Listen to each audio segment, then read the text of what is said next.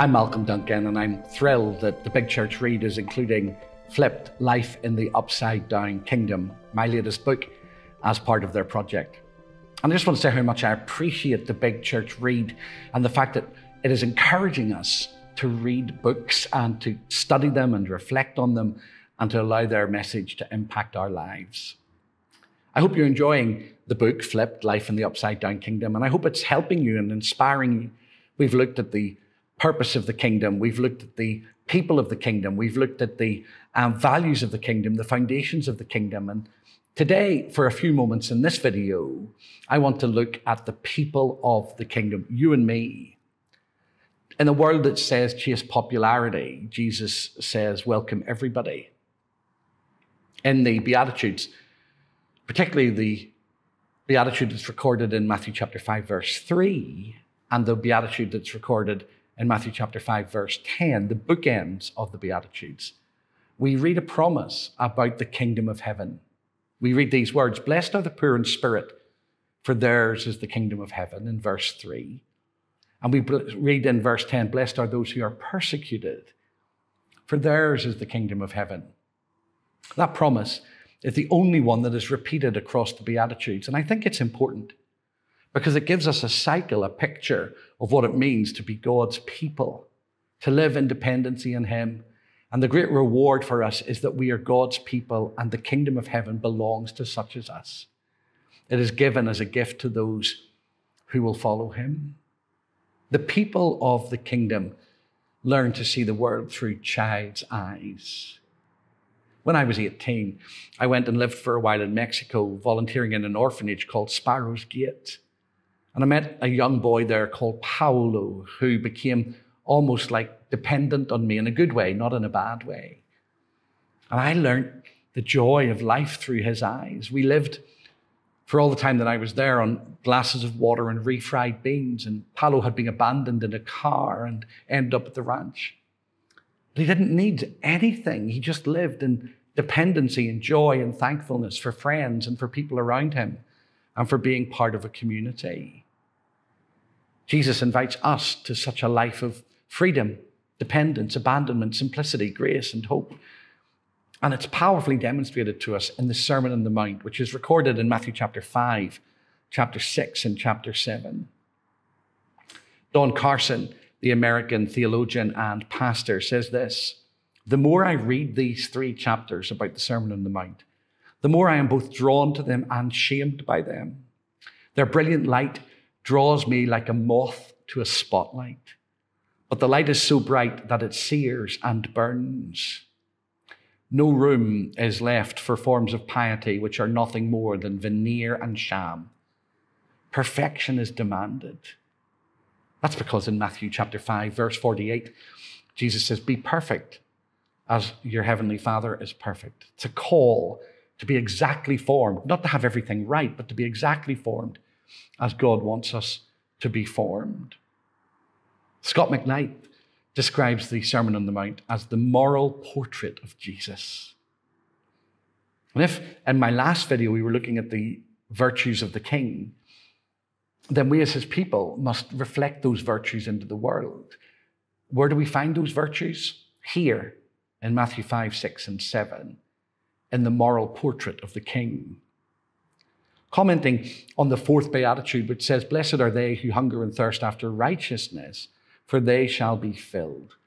Martin Lloyd-Jones, the famous occupant of the Westminster Chapel pulpit, said, "I do not know of a better test that anyone can apply to himself or herself in this whole matter of the Christian profession than a verse like this. If this verse to you is one of the most blessed statements of the whole of Scripture, you can be quite certain you are a Christian.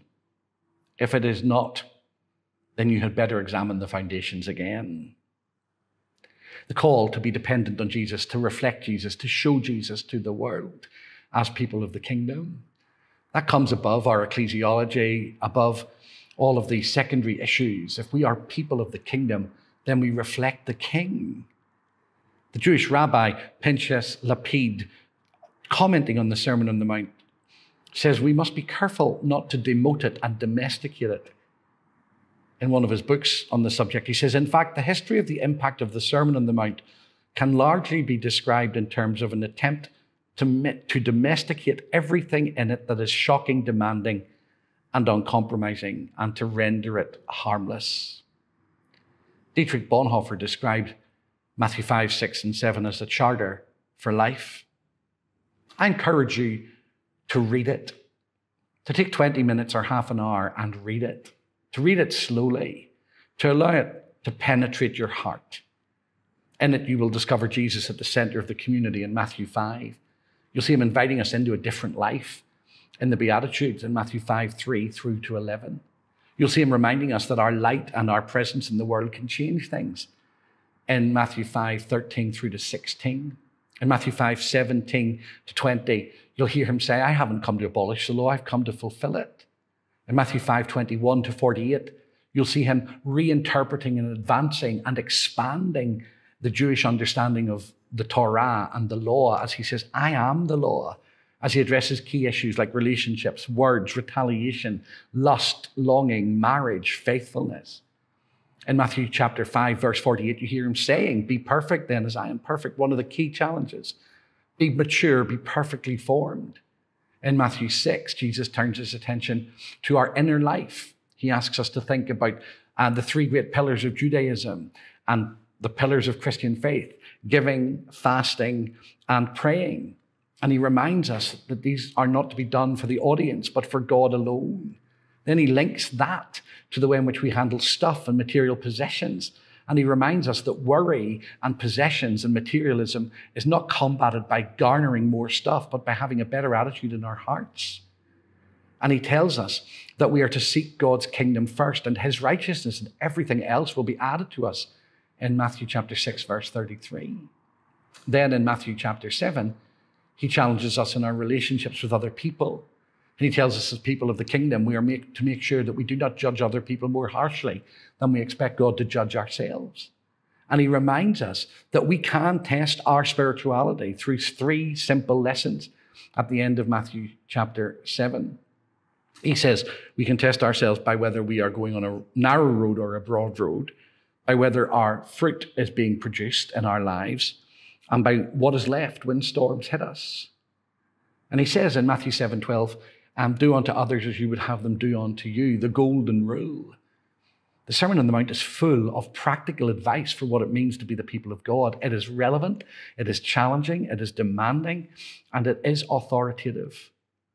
At the end of the sermon, we're told that the people that were listening to Jesus took note that he spoke with authority. And then in Matthew 8, 9, and 10, and I didn't get a chance to put all of this in the book, we see how far that authority goes as Jesus heals somebody in the Jewish community, then in the Roman community, the next step out. Then he delivers somebody of a demon, the next step out. Then he calms a storm. And it's as if Matthew is saying, you want to know how far the authority of a life lived in Jesus goes? How far the authority of this man goes? It goes to the edge of the universe. It goes to the creation. It goes across time and history and space, and it has the power to defeat evil. The people of the kingdom have a powerful commission, but we are called to a life of faithfulness, a life that is reflected in the Sermon on the Mount.